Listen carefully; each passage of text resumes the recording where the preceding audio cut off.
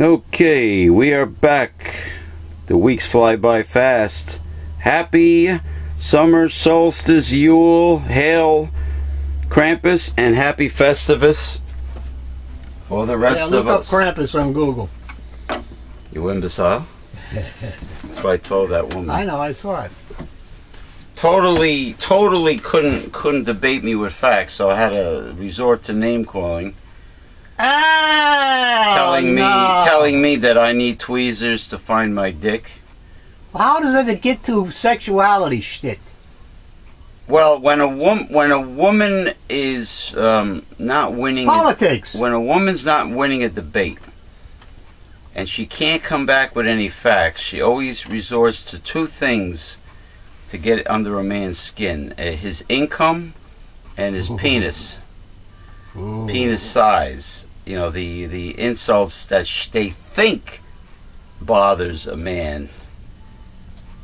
A lot of men do get bothered. Well, kind of stupid. Yeah, it was kind of childish. I says, and then my friend Alejandro. He's an alternative and herbal doctor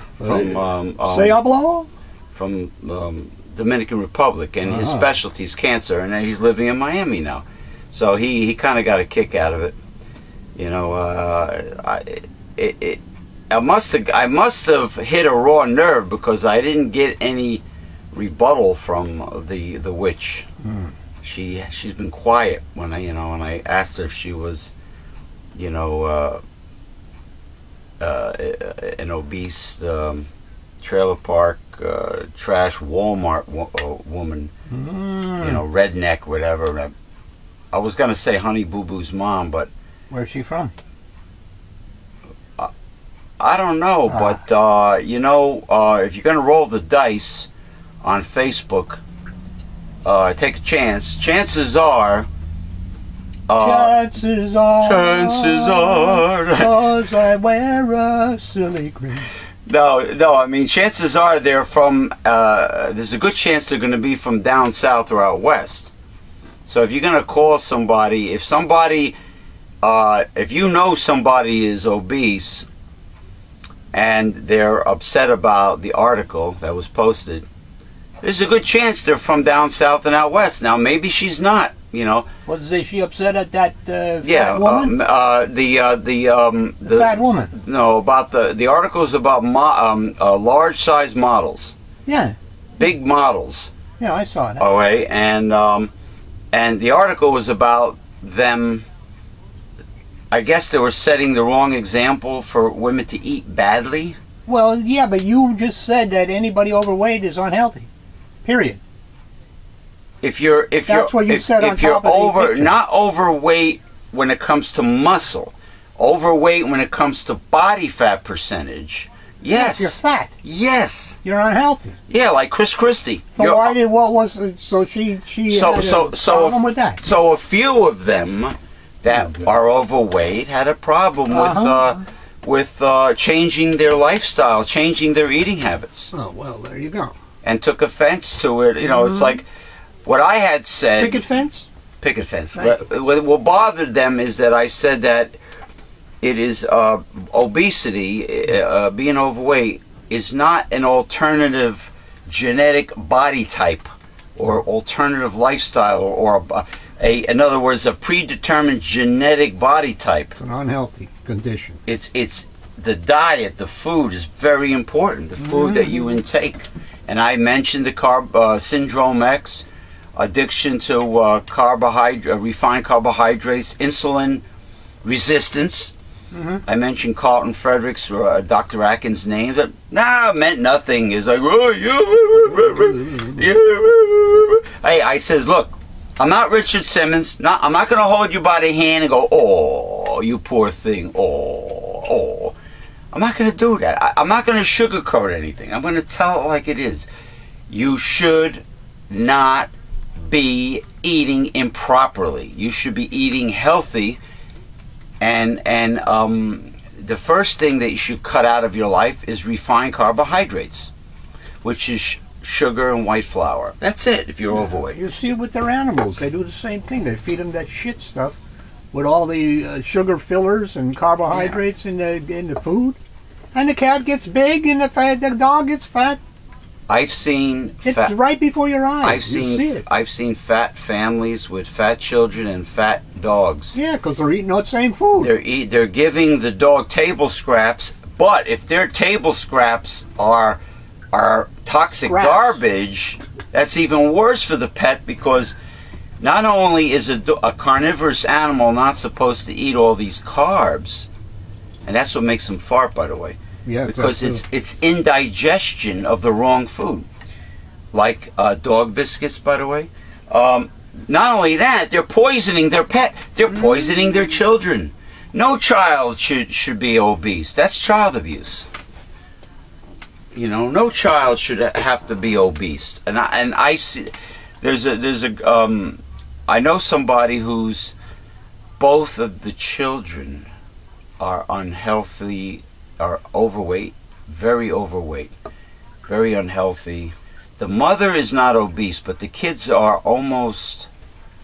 The daughter is obese. The son is on his way. So, you know, you don't, just because you're low income, that doesn't mean you have to feed your family toxic foods. I mean, garbage. Sometimes it's arrogant ignorance. And they don't want to learn anything else. It's not that they don't have. Their ignorance. So it's not that they don't have the brain cells or the capacity to learn. They don't want to. They don't choose to learn anything else. It's just like Gary will say. Gary Null, he will say often about his family. His family drank and smoked, and yet here he was, the guru of health, but they didn't give a damn. But when he was young and he lived with them, he probably ate cheese sandwich. No, he probably had to breathe in secondhand smoke. Ah, yeah, of course. But in West Virginia, there's plenty of fresh air outside. There was. But I bet they smoked inside. On the front porch, you know. Which is the whole thing. They're very smokers. Look, I've read articles where nicotine is more addictive than just about everything else. But when you subject other people to it and blow smoke in their face, that's disrespectful, and that's very selfish, you know. But doctors used to advertise it. It's good for your lungs. Huh? To smoke. What? Yes, doctors. Paid off doctors? Used to advertise smoking. It's probably before Big Pharma started making it worth their while to push drugs. And I heard now the AMA. Remember Ronald Reagan for GE? Now the AMA wants to ban and borax. Big Pharma commercials, the advertisement of drugs. It's about time, because what happens is people come into the doctor and they say, "Can I have this drug or that drug? I saw it on TV." You know, and it might not be appropriate for them. Exactly. Like I was looking in Facebook, I think it was yesterday or the day before. Now there's a new drug out for COPD. Well, everything today is a syndrome. And I think they make everything a syndrome so they can prescribe a different drug for it, and Big Pharma can make more money and more money. Of course. And then you have negative side effects, and your doctor gives you another drug for the negative side effects, and it goes on and on and on and on. It's a racket, man. And there are drugs that they advertise for a condition that is not really life-threatening or anything, and one of the side effects is the drug is death. What the hell? Oh yeah, at the end they tell you, and at the end, it could cause death. Yeah, you could kill you. Well, they made a lot of money. Something like for maybe like acne, you know, a drug for acne, and it could kill you. Listen, they made a ton of money off Lipitor, the cholesterol lowering drug. They made a fortune off it, but it has negative side effects. They all do. Statin drugs. I'm sorry, they all do. Now, from what I hear, through the grapevine, I heard it through the grapevine. is that Donald Trump Uh-oh. says that if he's elected, he will give Sarah Palin a job in his cabinet. What cabinet? The kitchen cabinet? I never heard anything like that. That numbskull have a job in Washington? I don't think so. Yeah, I was, and also I hear the Republican Senate just, well, the Republicans collectively in Washington just signed another tax cut for the rich. Yeah, which adds an estimated $270 billion to the deficit, to the national debt. Congratulations, Republicans. Do a really good job. And also, well, we got to cut those food stamps. The 9/11 first responders bill was shot down by the Republican Senate. Yeah. Mr. Puppet Face says that we'll try to get something together in a couple of weeks or something. You mean now he's got a beard now? When they get back from their recess. That's all they do is recess. Yes, they do. True. But I think when you figure it out, they're only working 2 days a week, something like that. So they work so hard, they're like, oh, we need a recess. Mm-hmm. Oh, we need to take a vacation. Oh. Mm-hmm. All they do is obstruct for 2 days a week. That's correct. They don't do any work. Because the Tea Party will not let them compromise. Compromise in other words, is joining the devil. They have to answer to the people that funded their campaigns? Is that what's going on? No, the Tea Party are ideologues. There's only like 40 or 50 of them. But they represent the top 1%, right, of the population? No? What do they represent? No, they represent the jumbalones on the bottom. Oh, you mean the lunatics? So, those guys who live in the trailers and etc. down in Wolf County, Kentucky. Let me tell you something. All my generations of relatives, we always down yonder, we always voted Republican our whole life. Yeah, even though we're on Medicare and even though I live in this beautiful ultra modern shack you see, or that my buddy next door got a trailer that's falling apart. We po folk, we more po now than we ever were, but we keep on voting for them Republicans because let me see if I can remember why we vote for them. Baby killers. Oh yeah, that's it. Secular humanists. The fertilized egg is a human baby. Yeah. Hey, let me tell you something. The fertilized egg and the embryo is a fertilized chicken egg in your hen house a chicken? No. Bagak. Yeah, bagak. And the same thing goes for fertilized human egg. In other words, they have absolutely no facts to back up anything they say. They're just nuts. They're zealots. They're just off their rocker. Well, they also are not clear on understanding where is the life energy that's supposed to occur at conception. Is it in the spermatozoon or is it in the ovum? Well, you could say the same thing about an acorn that sprouts into a baby oak.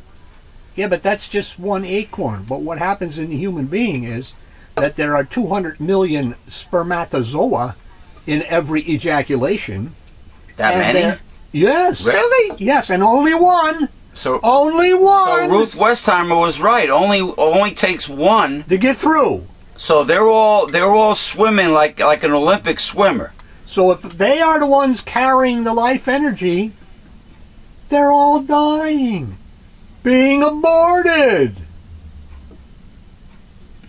And the ovum, there's about 400 or 500 in a woman's lifetime.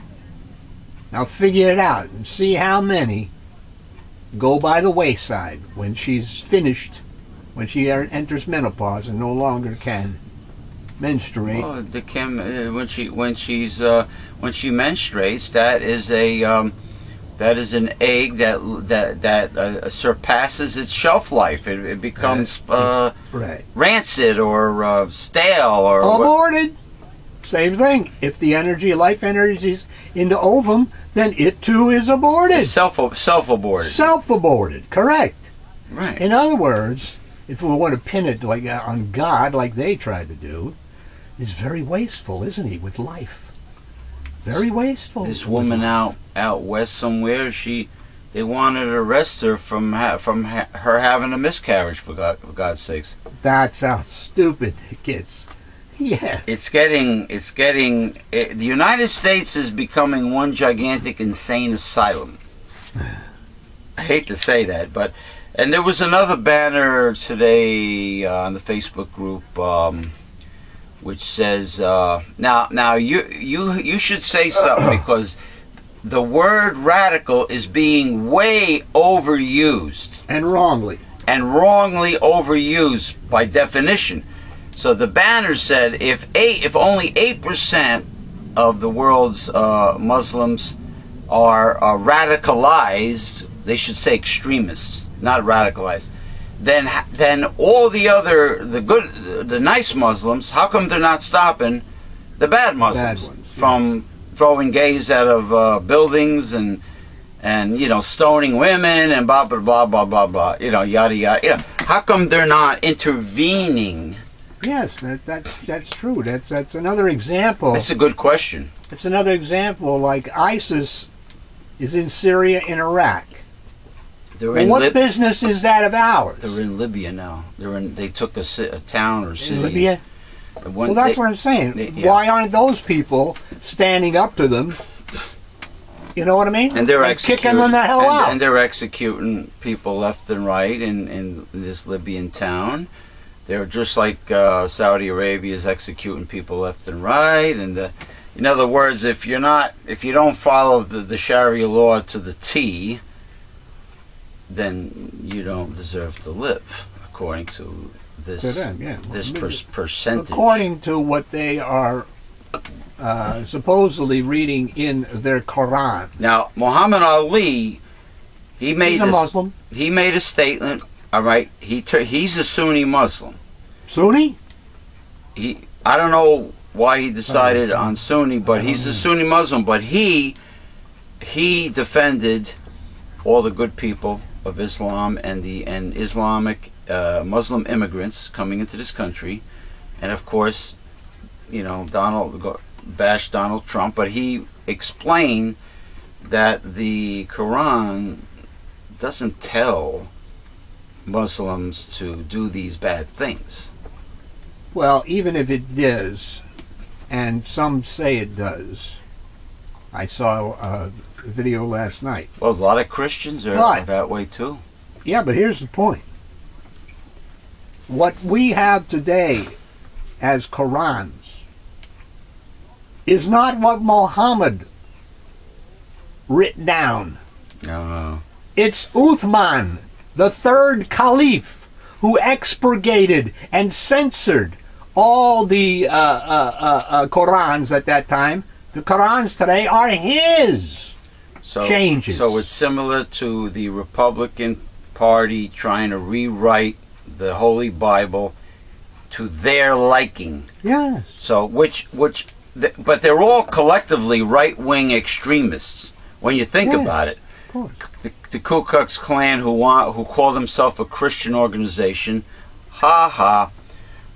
seriously, and all the right-wing evangelicals, all those nuts, and they're all collectively right-wing extremists. At the basis of all right-wing and ISIS, extremism is the domination of the world. Power. Okay? In other words, it's not about religion. Under our religion. It's not under. They don't really care about God or the religion. They want to. So they're using it as a front. Their religion. Yes, God is so weak. Cult. God is so weak that He needs them to, take over the world. To enforce and everything. Enforce His laws. Yes. Yeah. That's what it is. Yeah, he can't. God does not do his or her job Yeah. well enough. So they need the right-wing extremists to help God out. Yeah, that's right. Yeah. Well, it's a cult. Whether you call it the evangelical fundamentalists or whether you call it the you can call ISIS, it a Methodist. You can call it a anything Anglican, you want to call it. Call it all. It's all cults. If it can't be proven, it's a cult. Just like the right-wing fundamentalists, whatever they call themselves, Christian, so-called Christian cult that takes up serpents in church and dances with serpents. Here's our evangelical serpent. I guess you could see him better now because I put him in the light. I saw the light. I saw the light. Anyway, Mr. Anonymous, you know, the UPS authentic die-hard die-cast metallic United States Postal Service truck representing the great United States Postal Service and the Postal Union. Go Union, go United States Postal Service, and feel the burn, go Bernie Sanders. Now, of course, it doesn't surprise me that the police union is backing up Donald Trump. Yeah. You have but is that just one? You have a fascist Trump and fascist cops. They're perfect together. Like Keene used to say about New Jersey, we're perfect together. Yeah. You in New Jersey, perfect together. Remember that? Yeah. With this funny voice. Perfect. He had like a lisp.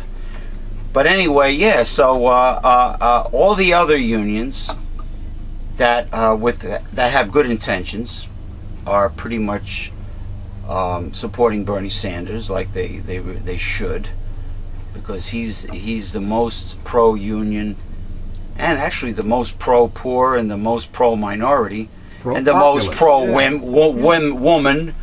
much and more blacks and Hispanics, much more pro-women, much more pro-woman than Hillary Clinton is. Bernie Sanders. Yeah. All the I don't want to say all the above because that would be the 1%, 20%. All the below, Bernie Sanders is the best person for the job. Right. Donald Trump, people that are like him are going to side with him. I don't know what that crazy woman with her eyes popping out was trying to say. She's saying, I don't know either. CNN interviewed her. She's a Donald Trump supporter. The video is on our Facebook page. She says, all the politicians out there, including the president, are all lying to me. Yeah. Except Mr. Donald Trump. He's not lying. Okay. That's what you want to believe. Of course, he says a lot of things he can't do. But she was ranting. She was like a skinny... That was not a video. I could not, click on it as a video. She was like, no, there was a video on the other page. Yeah. She acted, she behaved like a skinny Kim Davis. You know, with a thin face. Her eyes were bugging out like... This woman, you could see this woman had some serious issues upstairs. Mm-hmm. But I do apologize to you folks out there for not introducing ourselves. Yeah, who the hell are we? Who the hell are we? Well, if you watch us every week, you know who the hell we are. Welcome to Progressive Discussions. I'm your host, James P. Madonna of Mega Life 21. And I would like to introduce my illustrious co-host and mentor and the very founder of Newsletters Censored in 1977. That voice you hear, that mysterious disembodied voice you hear, the one and only, the Reverend Dr. William J. Eisenman. How are you feeling this week, sir? I can't wait for my nap. You're tired today. Yes. Okay. We're coming to you live and recorded from the Newsletter Censored Research Center in northeastern New Jersey. It is, I guess you would say, what is it, almost mid-December 2015? Tuesday will be mid. This Tuesday will be mid-December. We're having a very Beautiful. Knock on blackthorn wood. My shillelagh, a beautiful Week coming up. super mild El Nino. December. Yeah. Actually, we had a very mild November too, and the whole Yeah, autumn. November was warmest on record, I believe. Yeah, autumn too.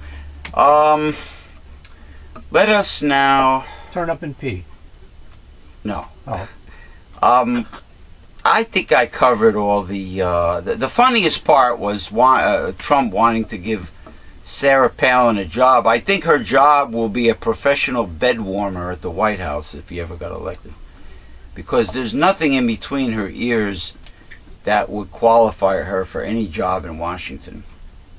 And of course there's plenty of space in between her ears and between her daughter Bristol's legs. Oh boy. Hi-yo! Oh boy. That deserves 7 bells. Go ahead. Let's sink our teeth into these readings. Oh boy. Good goobly goo. We didn't banter that long. I don't want to suck up too much time. George Washington and Thomas Jefferson both grew hemp on their land. Even up in New York State where they had their plantations. Wow. Well, Jefferson was at Monticello. And Mount Vernon was George Washington. Mount Vernon, New York. Washington. Correct. Now, more than 200 years later, one state lawmaker wants all New Jerseyans to be able to do the same. Good luck with a balloon boy in Trenton. Good luck. Assemblyman Reed Gusciora, Democrat of Mercer County, is sponsoring legislation to legalize and regulate the production of industrialized hemp in the Garden State. Probably the most lucrative cash crop in the history of humankind. The Assembly's Commerce Committee approved both of his bills on Thursday, And most beneficial. although they passed with only Democratic lawmakers voting yes. Of course, of course. Hemp, made from the cannabis plant, is a durable fiber used to make clothing, fuel, canvas, rope, paper, and oil, among other products. Among many other products, yes. The New Jersey Farm Bureau supports legalizing it and predicts it could generate a wave of economic growth. Hemp fiber, hemp material is far superior to cotton. Hempcrete, which is a excellent replacement for concrete and building materials, and the list goes on and on and on. It's been proven a very effective, very powerful cancer cell destroyer, the medicinal marijuana, and material-wise, the list goes on and on. So many pros, I don't see any cons. It also absorbs radiation like a sponge. But growing hemp